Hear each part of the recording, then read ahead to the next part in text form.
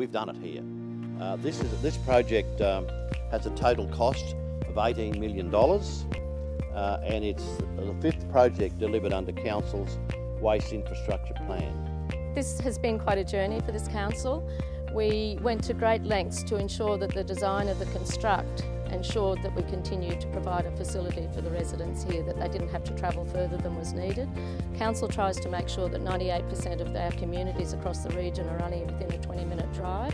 This facility is a Tier 2, the one at O'Mara Road is a Tier 1, and I'd like to say it's a mini-me of Tier 1, and the design is key to these good outcomes. The design means we don't increase our staff numbers, and yet we increase our savings of waste from landfill.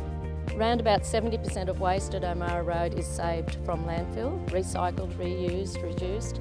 We will be able to deliver exactly the same thing here, and with the high population that we're getting here at Highfields, that means big numbers for us in saving waste from landfill. There's a lot of advancement will happen in the next 4 or 5 years in respect to how we deal with waste. But we're at the cutting edge, and I think it's something my colleagues and I are particularly proud of.